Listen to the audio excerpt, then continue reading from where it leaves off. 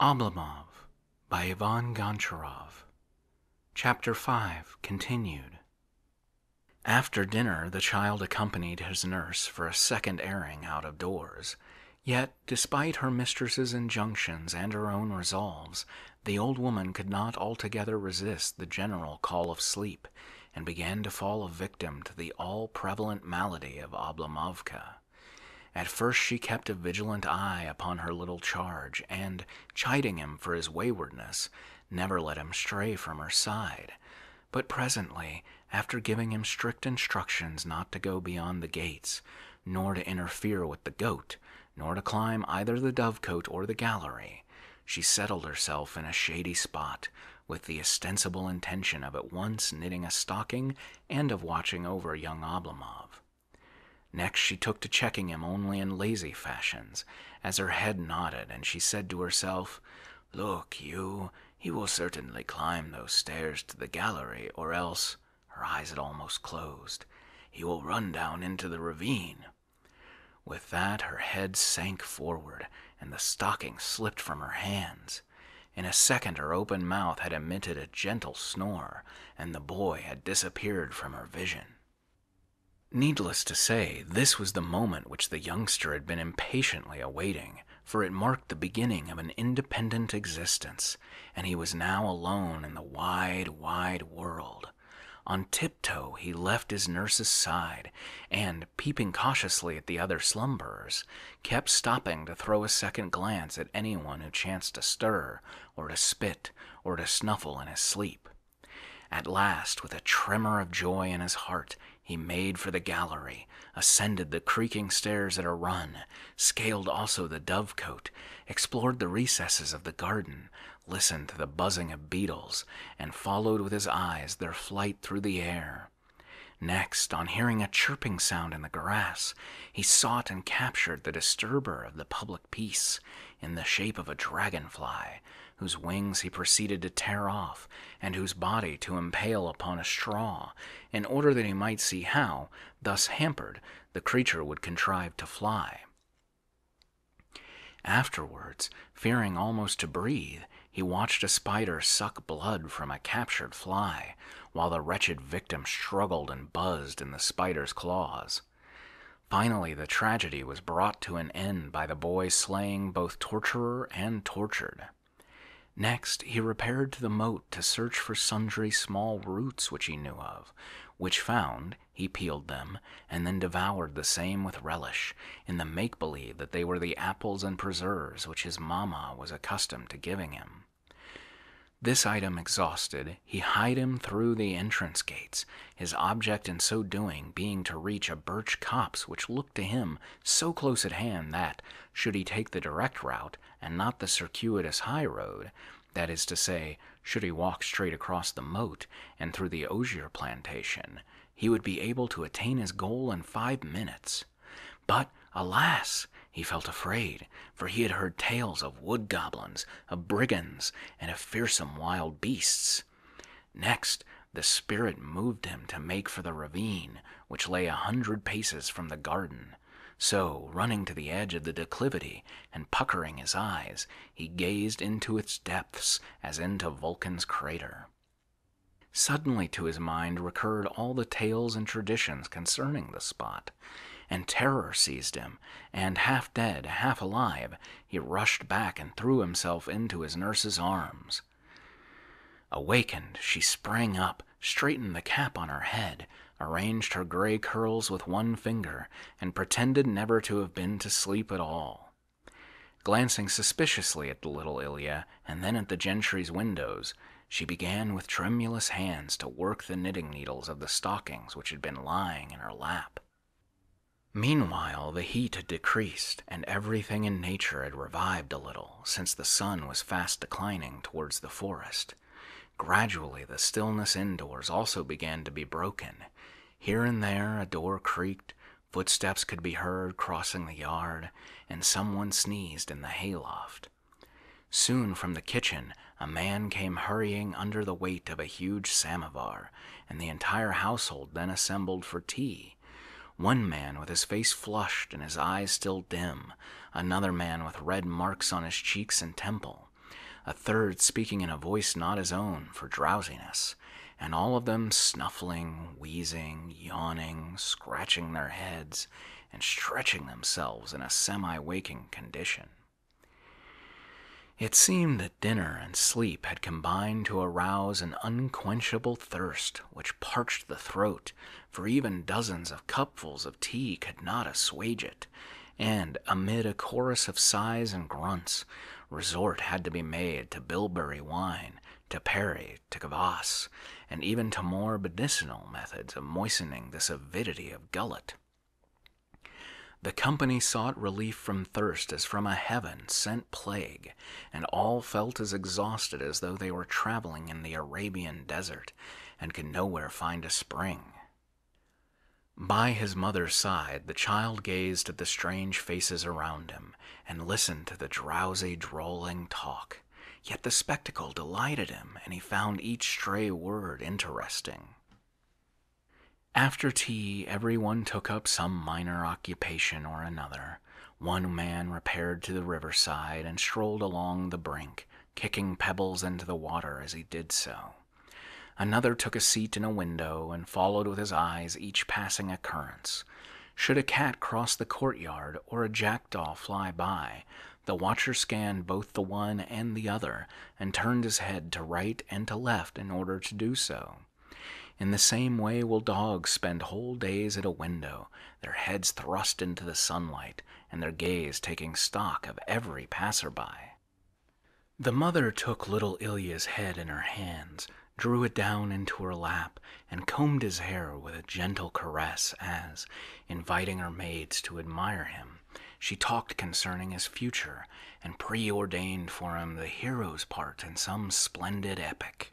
For their part, the maids foretold for him mountains of gold. At length, dusk began to draw in. Once more the fire crackled in the kitchen, and the clatter of knives became audible. Supper was being prepared. Meanwhile, the rest of the servants gathered at the entrance gates, and thence came sounds of laughter, and of music, and of the playing of gorielki. The sun had sunk behind the forest, yet still was sending forth rays in a fiery, faintly warm streak which, as it passed over the surface of the treetops, touched to gold the tips of the pines. Finally, these rays successively expired, until only a solitary beam could be seen fixed, needle-like, in a cluster of boughs before going to join its comrades. Objects then began to lose their outline, and the scene to become blurred in first grayness, then a blank almost of total obscurity.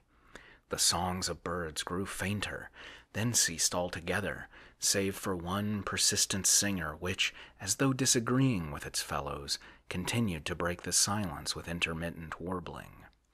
Presently it too took to uttering its song at rarer intervals, and to whistling with more feeble insistence, until finally it breathed a last soft-drawn note, gave a flutter or two which gently stirred the foliage around it, and fell asleep. After that all was silent, save that some crickets were chirping in chorus and against one another.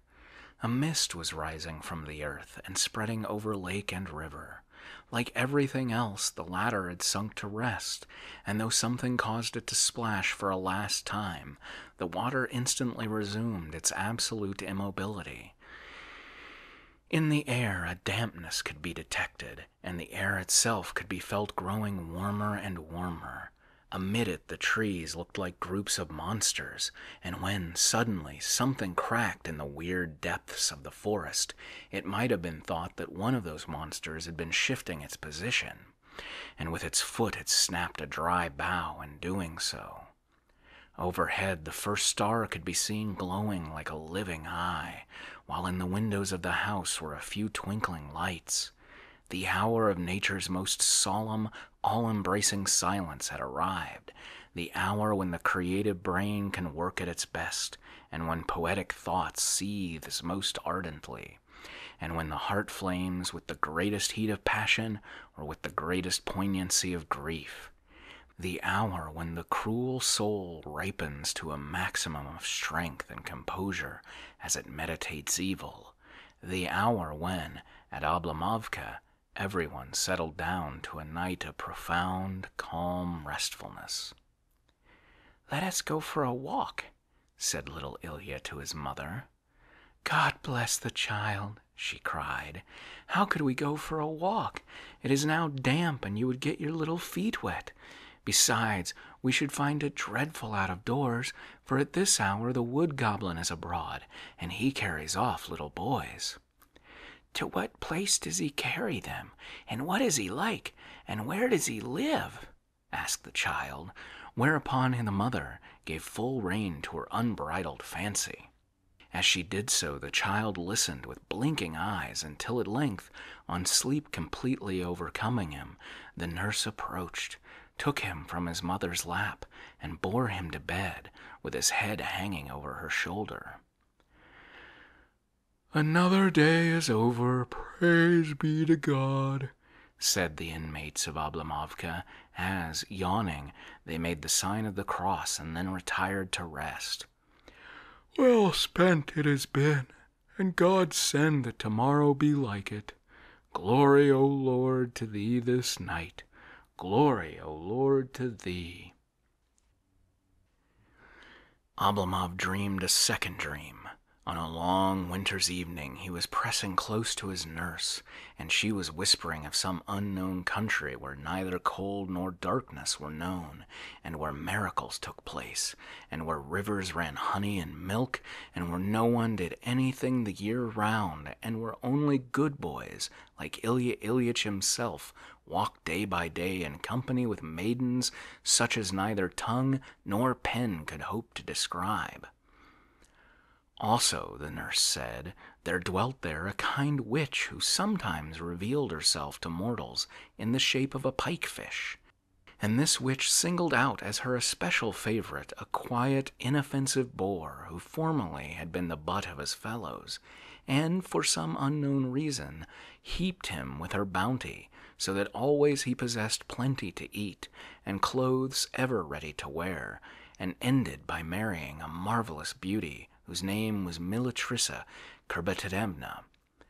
The nurse related the story, and the child, with alert eyes and ears, hung upon her words. So artfully did the nurse or tradition eliminate from the story all resemblance to everyday life that the boy's keen intellect and imagination, fired by the device, remained enthralled until, in later years, he had come even to man's estate. As a matter of fact, the tale which the nurse thus lovingly related was the legend of the fool Emil, that clever, biting satire upon our forefathers, and, it may be, also upon ourselves. True, in proportion as he grew up, little Oblomov came to learn that no such things as rivers of honey and milk, or even such persons as kind witches, really existed. Yet, though he came to smile at his nurse's stories, that smile was never wholly sincere, since always it would be accompanied by a sigh. For him, the legend confounded itself with life, and, unconsciously, he found himself regretting that the legend differed from life, and that life differed from the legend. Involuntarily, he would dream of Militrissa Kurbatidevna, and feel attracted towards the country whereof nothing was known except that folk there went for walks, and were free from sorrow and care. Never could he rid himself of a longing to spend his days in lying upon the stove, even as the favorite of the legend had done, and to be dressed in ready-made, unearned clothes, and to eat at the expense of a benevolent witch. To the same story had his father and his grandfather listened as, shaped according to the stereotyped version current throughout antiquity, it had issued from the mouths of male and female nurses through the long course of ages and of generations. Then Oblomov's nurse proceeded to draw another picture for the imagination of her charge. That is to say, she told him of the exploits of the Russian Achilleses and Ulysseses, and of the manner in which these heroes had been used to wander about Russia, and to kill and slay, and of how once they had disputed as to which of them could best drain a beaker of wine at a draught. Also, she told the boy of cruel robbers, of sleeping princesses, and of cities and peoples which had been turned into stone. Lastly, she passed to Russian demonology, to dead folk, to monsters, and to werewolves. With a simplicity, yet a sincerity worthy of Homer, with a lifelike similitude of detail and a power of clear-cut relief that might have vied with the great Greek poets, she fired the boy's intellect and imagination to a love for that Iliad which our heroes founded during the dim ages when man had not yet become adapted to the sundry perils and mysteries of nature and of life, when still he trembled before werewolves and wood demons, and sought refuge with protectors like Alicia Popovich from the calamities which surrounded him, when air and water and forest and field alike were under the continued sway of the supernatural. Truly, the life of a mortal of those days must have been full of fear and trembling, seeing that, should he but cross his threshold, he stood in danger of being devoured by a wild beast, or of having his throat cut by a brigand, or of being despoiled of his all by a Tartar, or of disappearing from human ken without trace left. Again, celestial portents would be seen in the shape of pillars and balls of fire, while over a freshly made grave a light would glow, and someone would seem to be walking through the forest with a lantern, and laughing horribly, and flashing bright eyes amid the gloom. And in man's own personality, much that passed his understanding would also take shape and materialize. No matter how long or how righteously a man might have lived, he would suddenly start babbling, or shout aloud in a voice not his own, or go wandering o' nights in a trance, or involuntarily begin beating and assaulting his fellows. And just at the moment when such things happened, a hen would crow like a cock, and a raven would croak from the gable.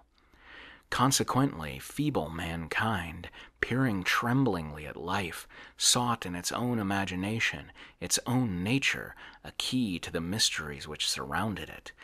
And it may be that the immobility, the inertia, the absence of all active passion or incident or peril which such a retired existence imposed upon man led him to create, in the midst of the world of nature, another and an impossible world, in which he found comfort and relief for his idle intellect, explanations of the more ordinary sequences of events, and extraneous solutions of extraordinary phenomena. In fact, our poor forefathers lived by instinct, neither wholly giving rein to nor wholly restraining their volition. They found themselves either naively surprised at, or overcome with terror by, the evils and the misfortunes which befell them, and resorted for the causes of these things to the dim, dumb hieroglyphics of nature. In their opinion, death might come of carrying a corpse from a house head foremost instead of with feet in front, and a fire be caused by the fact of a dog having howled 3 nights running beneath a window. Hence always they were at pains to remove a dead person feet foremost, though continuing to eat the same quantity of food as before, and to sleep on the bare ground, while, with regard to a howling dog, always they drove away the animal with blows, though continuing to scatter sparks broadcast over tinder-dry floors.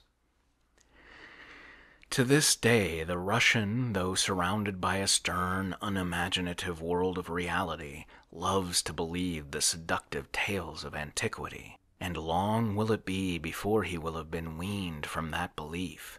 In the same way, as little Oblomov listened to his nurse's legends concerning the golden fleece, the great cassowary bird, and the cells and secret dungeons of the enchanted castle, he became more and more fired to the idea that he, too, was destined to become the hero of doughty deeds. Tale succeeded to tale, and the nurse pursued her narrative with such ardor and vividness and attractiveness of description that at times her breath choked in her throat. For she, too, half believed the legends which she related, so that, during the telling of them, her eyes would shoot fire, her head shake with excitement, and her voice attain an unwonted pitch, while the child, overcome with mysterious horror, would press closer and closer to her side and have tears in his eyes. Whether the narrative treated of dead men rising from the tomb at midnight, or of victims languishing in slavery to a monster, or of a bear with a wooden leg which went roaming the villages and farms in search of the natural limb which had been chopped from its body, the boy's hair bristled with fear, his childish imagination alternately seethed and froze, and he experienced the harassing, the sickly sweet process of having his nerves played upon like the strings of an instrument. When his nurse repeated the words of the bear, "Creak, creak, wooden leg, I have visited every village and farm, and have found all the women asleep save one, who is now sitting on my back, and searing my flesh, and weaving my coat into cloth." When, also, the bear entered the right hut and was just getting ready to pounce upon the true ravisher of his natural leg, why, then the boy could stand it no longer, but, trembling and whimpering, flung himself into his nurse's arms with tears of terror, yet also with a laugh of joy to think that he was not in the clutches of the bear, but sitting on the stove couch beside the old guardian. Full of strange phantoms was his mind, and fear and grief had sunk deep, and possibly forever, into his soul. Mournfully he gazed about him, and saw that everything in life was charged with evil and misfortune. And as he did so, he would keep thinking of the magic country where neither cruelty nor noise nor grief existed, and where Militrissa Kurbatinevna lived, and where folk were fed and clothed for nothing.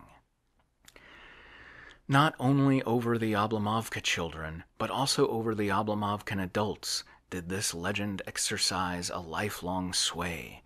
Everyone in the house and the village alike, from the baron and his wife down to the blacksmith Taras, became a trifle nervous as evening drew on, seeing that at that hour every tree became transformed into a giant, and every bush into a robber's den. The rattle of a shutter, the howl of the wind in the chimney, caused these folk to turn pale. At Epiphany tide not a man or a woman of them would go out of doors after 10 o'clock at night, and never during the season of Easter would anyone venture a nights into the stable, lest there he should be confronted by the Delmavoy, by the horse demon. At Oblomovka everything was believed in, including even ghosts and werewolves. Had you informed an inmate of the place that a haycock was walking about in the fields, he would have believed it. Had you spread abroad a rumor that, say, a certain sheep was not a sheep at all, but something else, or that Martha, or that Stepanida had become turned into a witch, the company would thenceforth have walked in terror both of the sheep and of the maidservant. Never would their heads have thought it necessary to inquire why the sheep had ceased to be a sheep, or why Martha or Stepanida had become turned into a witch. Rather, these credulous folk would have thrown themselves upon any doubter, so strong was Oblomovka's belief in supernatural phenomena. Later, little Oblomov came to see that the world is ordered on a simple plan, and that dead folk never rise from the tomb, and that no sooner do giants appear than they are clapped into booths, as robbers are cast into prison. Yet, though his actual belief in such marvels vanished, there remained behind a sediment of terror and of unaccountable sadness. Nothing was to be apprehended from monsters, that he knew full well, but always he stood in awe of something which seemed to be awaiting him at every step, and, if left alone in a dark room, or if fated to catch sight of a corpse, he would tremble with that sense of oppressive foreboding which his infancy had instilled into his very being. Inclined of a morning to laugh at his fears, of an evening his countenance paled again.